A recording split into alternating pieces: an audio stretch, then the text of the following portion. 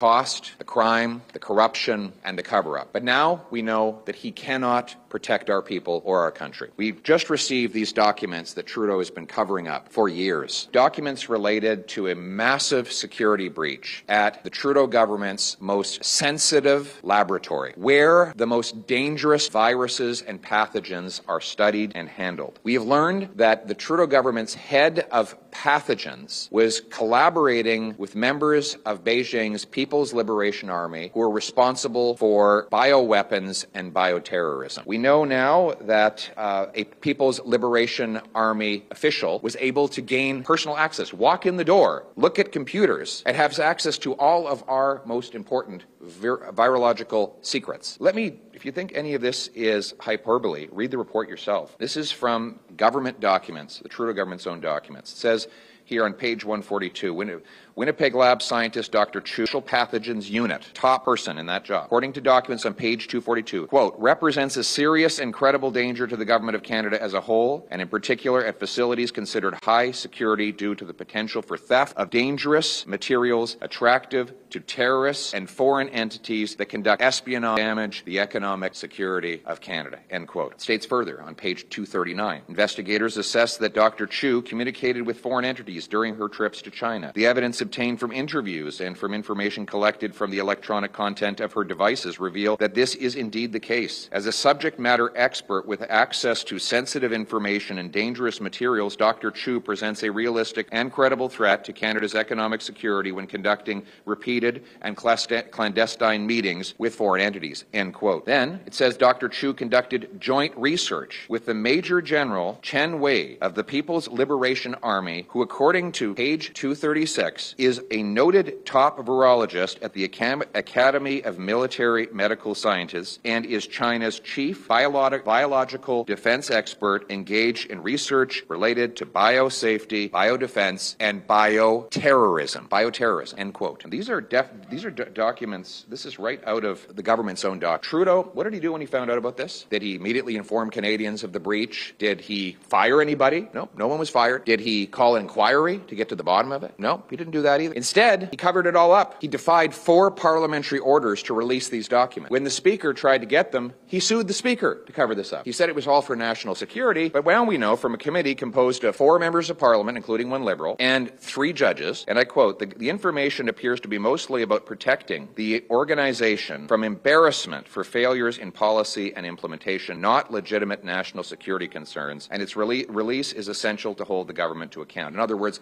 there was no national security reason why we couldn't have had this before. It was only because Trudeau didn't want the embarrassment before an election. So what did he do then? He collaborated, knowing this, he collaborated with Beijing to buy a vaccine for COVID. Could you imagine if the deal that Trudeau wanted to sign with Beijing had gone ahead and we had procured China-made vaccines after learning this information? That's what was in this guy's head. And if you think for a minute, because I know there'll be all kinds of excuses, well, he's not responsible and how could he possibly take ownership of what happens in his government.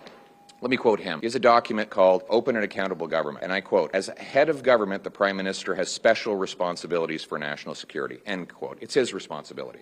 This is his government's lab. It's not a random university lab. It's the top lab for the Prime Minister's public health agency, and he is exclusively responsible for the machinery of government as Prime Minister of the country. So this is on Justin Trudeau. I will add one last thing. Not only did he cover it up, not only did he try to get a vaccine from China after knowing this, he called a snap election to make sure that the voting would happen before this came out. And what happened in that election? Beijing interfered to help him win it. This is a man who says he admires China's basic communist dictatorship. We cannot trust Justin Trudeau to keep our people and its country safe. We need a strong, conservative, common-sense government that will root out foreign interference, protect our critical secrets and our medical research, and stand on guard for our country to keep our people and our nation safe. Thank you.